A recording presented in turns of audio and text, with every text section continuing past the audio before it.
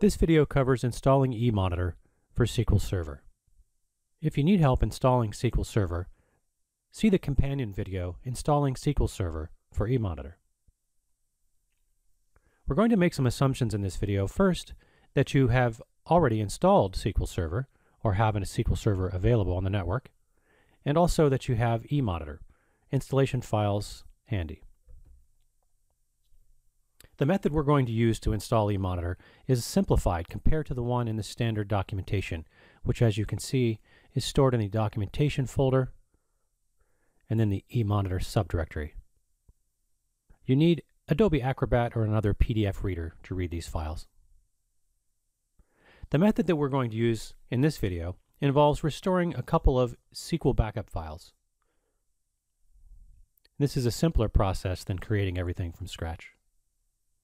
To find these backup files, we'll go to the Installation folder into the Extras subdirectory. Inside there, we open Database. In this folder, we see two .bak files, an econfig bak and emonitor bak. These are SQL backup files. We'll want to copy these to somewhere a little easier to get to from within the SQL Management Studio tool. So we'll just copy them to our C drive.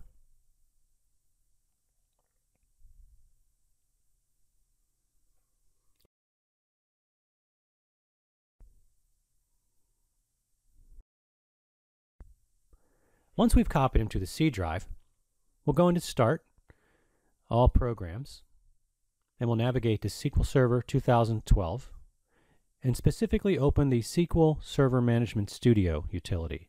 This is where we'll do the majority of our pre-Emonitor installation configuration. Note the server name. We want to copy this to the clipboard and maybe even write it down. This particular string is important because Emonitor uses this string to connect to the SQL Server, and we'll need that when we install Emonitor. So I'm going to copy it to the clipboard.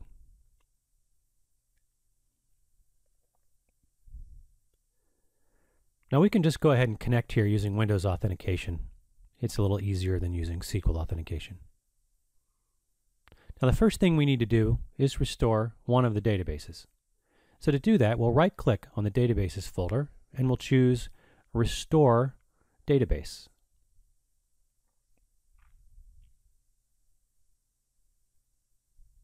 We first have to tell it where the database file is. To do that, we'll click Device, and then we'll go to the right and click the ellipse button, which allows us to browse to where our backup file is located.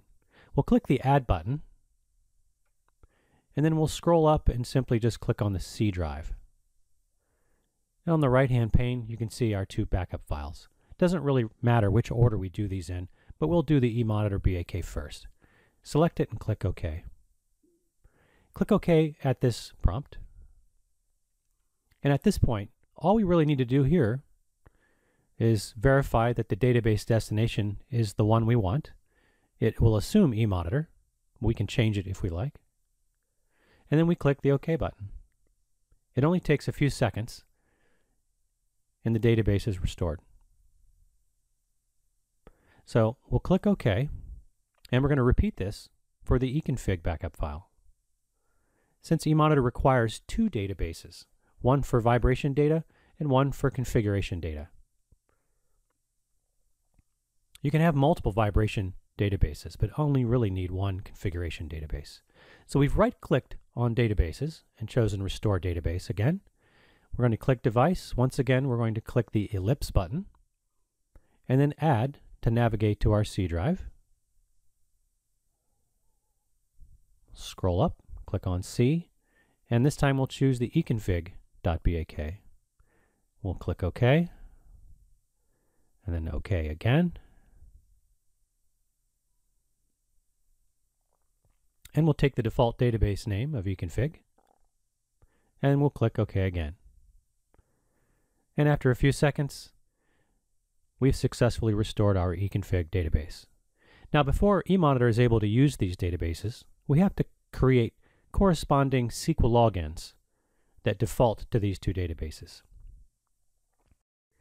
If we just click through here, you can see under the Emonitor Tables folder, we have all the tables that we need.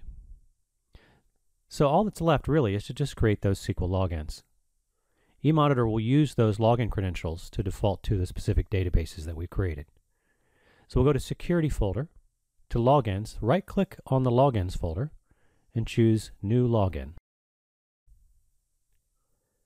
For the login name, for simplicity, we typically just simply match up the login name to the Emonitor database that it's going to default to. In this case, the actual name is Emonitor. So we'll use that name. It will default to Windows authentication, but we need to change this to SQL authentication so that Emonitor can utilize this login. When we select SQL authentication, we're required to provide a password.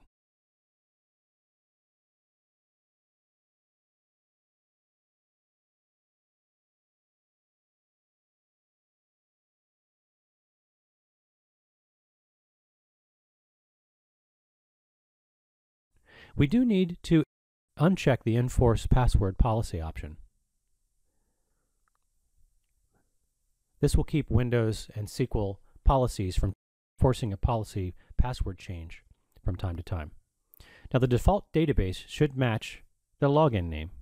So in this case, we will set the Emonitor login to default to the Emonitor database. Next, we'll click on User Mapping. Here we need to check the Emonitor map button for the Emonitor database.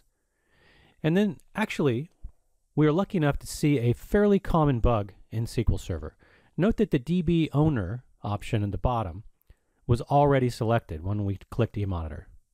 So I unchecked it and rechecked it. However, once I click OK, if I then go back into the Emonitor properties and then click on the user mapping page, for some strange reason, you'll notice after I select the Emonitor database at the top that DB owner is no longer checked. This does happen from time to time and has been a problem with SQL Server for years. If I subsequently then recheck DB owner and then click the OK button,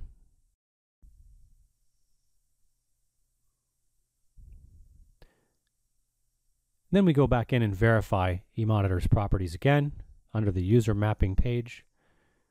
We'll select Emonitor and you can see that DB owner is in fact now checked, which it must be for Emonitor to work correctly. So we'll click OK.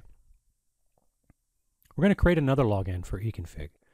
So right-clicking on Logins folder under Security and then New Login. This login name we'll use econfig. And again, you can use any name that you want, but we like for simplicity for it to match the database. Once again, we'll change SQL Server authentication as our default.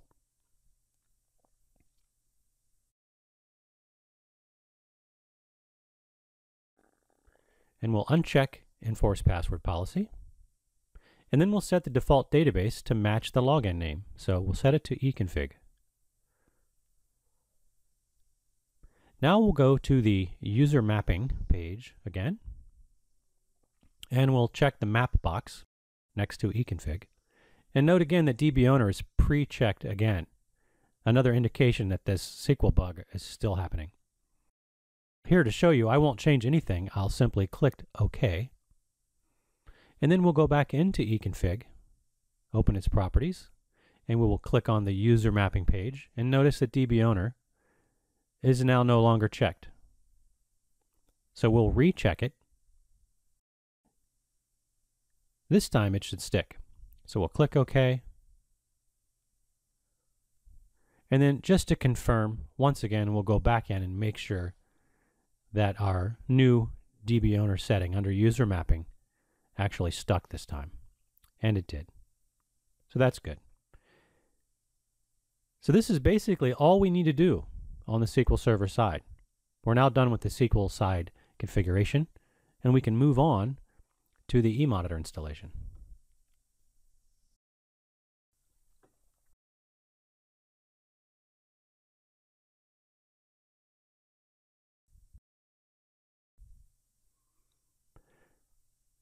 When we open up the Emonitor installation options, we open up the autorun, double-clicking the autorun executable.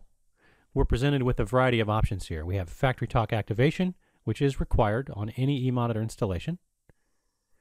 And we have rslinks classic. rslinks is really only required when we're accessing data from either Logix or the 1444 series data collector modules or the XM series. So rslinks is really optional unless you need to communicate to one of these online devices. We'll go ahead and run the install for both, but we'll do it quickly just to save time.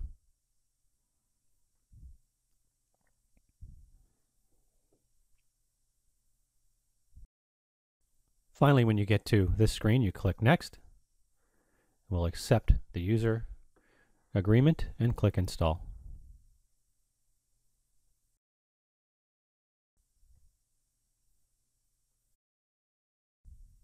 And then we'll finish with the FactoryTalk Activation Manager.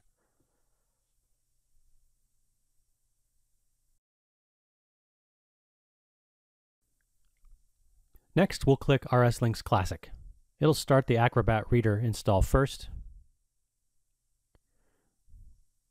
This part takes a few minutes. Then we'll click Next when we're prompted with this screen, and then Next from here, and Next from here. We will accept all under the user license agreement, choose the default path, say Next, and then finally the Install button. This part can take a little while to complete, so a little patience is in order.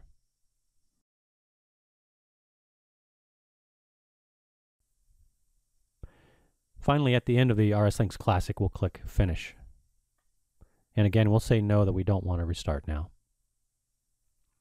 So now that we've got FactoryTalk Activation installed, and we've got our rslinks Classic installed as an option, we can go ahead and launch the Emonitor CMS installer. If your computer has not had .NET 4.5.1 installed, it'll require you to install this first. This process will skip if you've already got that version of .NET installed.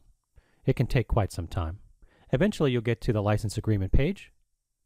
We'll say yes. On a 64-bit operating system, you'll get this window pop saying that the 64-bit version is not supported. This is no longer true. We simply haven't gotten around to updating the installer yet. So just click the OK button and ignore that prompt. Windows 7 64-bit is technically supported.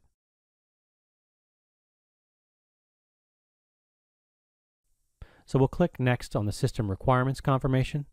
We'll take the default path offered, and we'll say Next. We'll click Next here.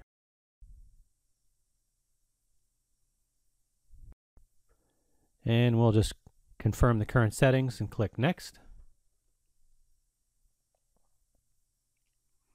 And the install continues. This takes a minute or two, not too long. And eventually, we'll be presented at the end of this process with a couple of configuration screens. These are our SQL Server connection parameters that we must input correctly for Emonitor to work. So that server string that we copied to the clipboard when we were connecting to the SQL Management Studio, this is where I paste that under the connect field. Or if I wrote it down, I carefully type it in. You want to make sure you get these fields correct. The username is going to be Emonitor because it's asking for our vibration database connection, and that's going to be the Emonitor database. And then we'll click Next. Now this page looks just like the other one, except instead of vibration database, it's asking for the configuration database credentials. It's the same connect string, so we'll type in the username of econfig, and then the password. And again, we'll click Next.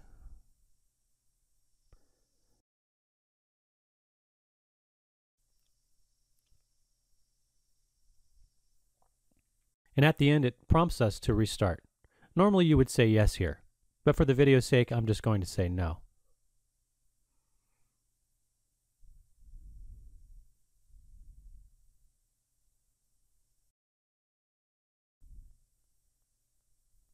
I'll go ahead and close the autorun splash in the installation directory.